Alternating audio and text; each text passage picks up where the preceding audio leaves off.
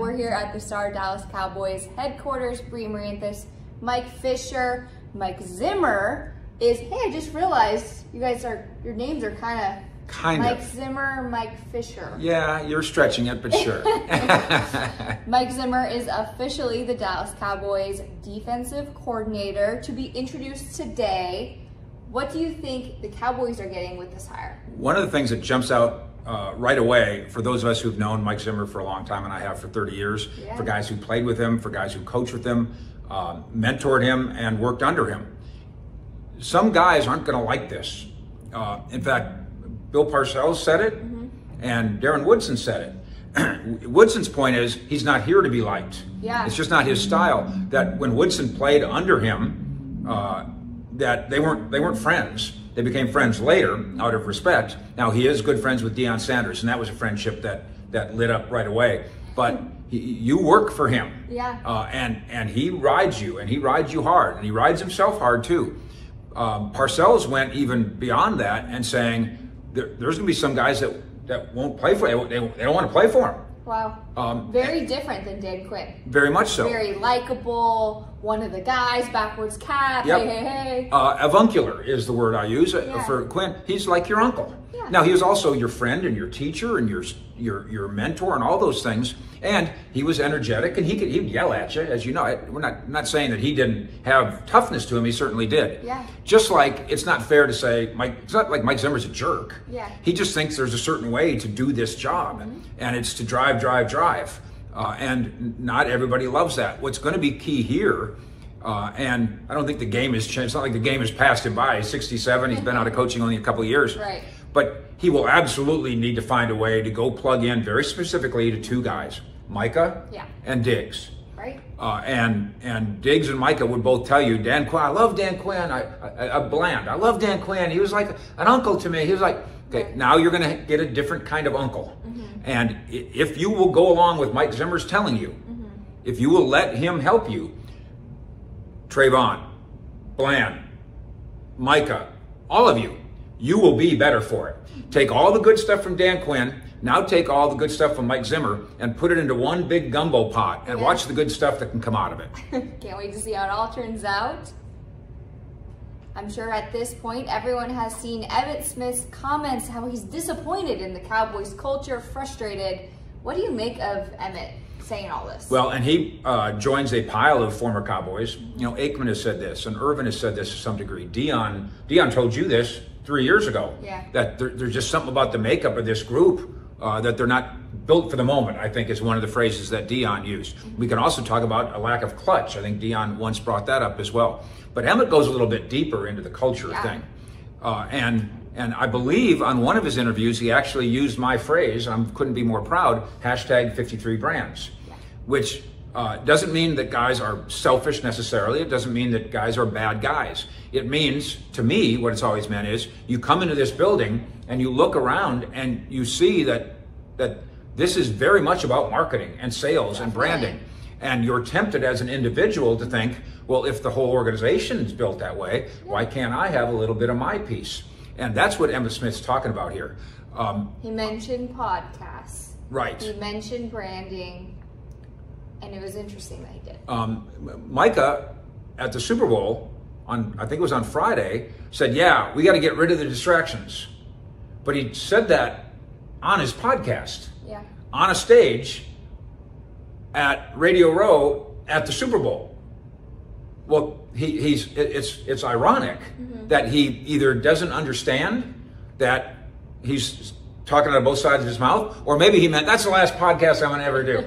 It has been pointed out. I've seen the Brobo Mama drama people, the family members say, well, back in the day they had radio shows, didn't it? Yeah. Well, wait a minute. I was there back in the day. They didn't have, Cowboy players didn't have radio shows in 1990.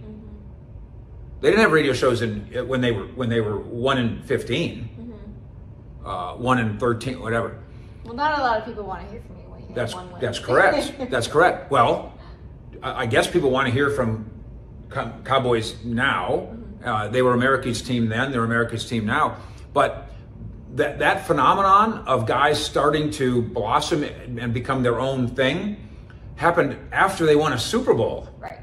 not after they've gone 29 years without having won a Super Bowl. Crazy. And again, one of the differences is you can just kind of go down to your basement and turn on a podcast and go. So there's no... Yeah, the world is different. The world is different. There's a lot more distractions in general for most athletes and for most people.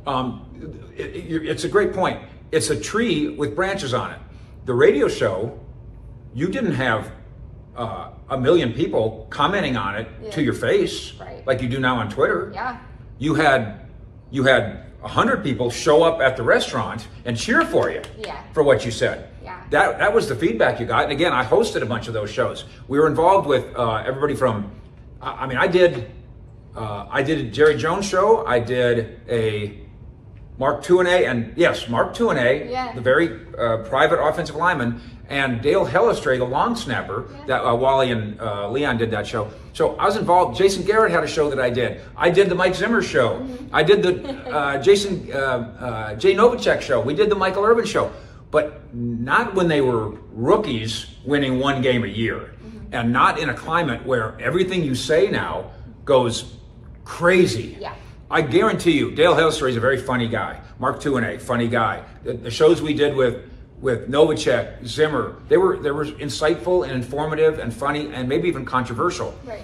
But they didn't spread like wildfire in creating problems the way controversial comments now do. I'm sure sometime in 1993, somebody's mom said something bad about the lineup, but I don't remember it. Yeah. But I don't know that I'm ever forget C.D. Lamb's mom saying, we need to get Dak's ass out of Dallas or trade C.D. Lamb to Houston, where I live, so he can play with C.J. Stroud. Right. I will never forget that. Right. Whereas the silly things that went on the radio, I just remember I was sitting there. I don't remember all the specifics. Let's talk about the Dallas Cowboys free agency. What do you think is their top priority as of now? Of course, it's natural to skip past the most obvious priority, which is you do have to do your own. Right. And we can have a debate about how much credit you get for doing your own. I mean, you have to, you're supposed to. So Dak, theoretically, there's no change in the plan there. We shall see.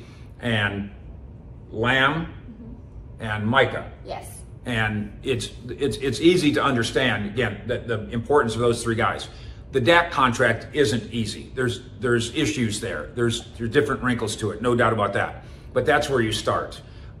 If Jerry's serious about all in, and what you think all in means, hopefully is what he think it means. You think it means we're gonna go get some guys and put stuff on the credit card and worry about the salary cap in 2027 after we've won a Super Bowl.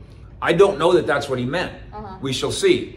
But certainly, you can start right at the top of the market. Chris Jones, the terrific defensive lineman in Kansas City, is free. Now, the Chiefs say, don't worry about that. We're keeping him. But that's the top of the charts kind of guy. Yeah.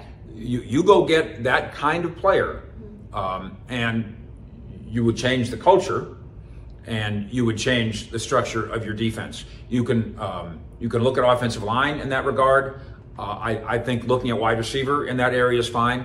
I do think that there's going to be a lot of talk about running backs we've heard of, and there's going to be a game of musical chairs because there's a bunch of them who are going to be out there. Yeah, it's so interesting this year. No doubt, and a bunch of name guys who all think they're going to make $12,000, and they're not. Somebody's going to make $3,000. Did I say thousand? I knew you meant million. $12 million. Somebody's going to make $3 million, and maybe that somebody ends up here. I do think, though, that the Cowboys still think that the foundation of building a roster and beating the cap is the draft. Very interesting what you just said about running backs. How do you see this all shaking out this year? Well, I mean, wouldn't it be great to have Saquon Barkley on your team? Of course. Wouldn't it be grand to not have any concerns? Just Tony Pollard, come on back. You're pretty good. Wouldn't it be cool to have Derrick Henry? One last go with Derrick Henry. These are all grand ideas. They really are. But look at Singletary in Houston, where he bounces from being a part-time guy in Buffalo to being a part-time guy in Houston, ends up being the starting guy in Houston. Isn't he kind of in the same class as Tony Pollard? Look at what we saw in the Super Bowl. Yes, Christian McCaffrey, that terrific. Unbelievable. He's outstanding. He cost $16 million. Yes. Pacheco cost about 16 cents. And Kansas City has won back-to-back Super Bowls by not spending.